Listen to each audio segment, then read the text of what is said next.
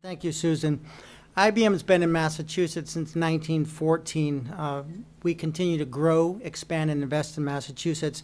We're here today because of our recent investment in IBM Watson Global Headquarters in Cambridge, where our mission is to transfer global healthcare, improve and save lives through the power of cognitive computing, where we're concentrating in areas of oncology, value-based healthcare, health and human services, imaging, and life sciences.